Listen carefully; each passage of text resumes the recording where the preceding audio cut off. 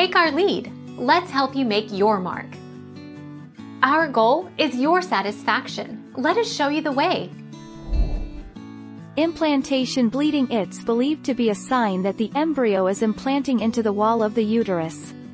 Not every woman will experience implantation bleeding, but for women who do experience it, it's usually one of the first symptoms of pregnancy. Implantation bleeding is usually light pink to dark brown.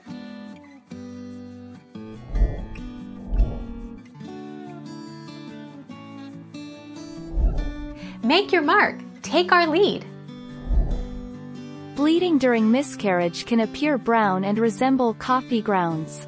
Or it can be pink to bright red.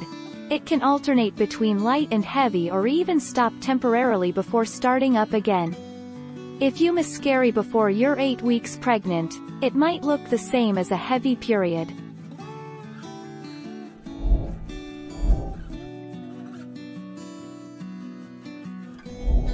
Take our lead. Let's help you make your mark. If you're very early on in your pregnancy and actively looking for symptoms, you may notice some light spotting around week 4. This can be implantation bleeding, or the bleeding that occurs when the fertilized embryo burrows into the highly vascular lining of your uterus. Thank you for watching. Please subscribe and hit the bell notification.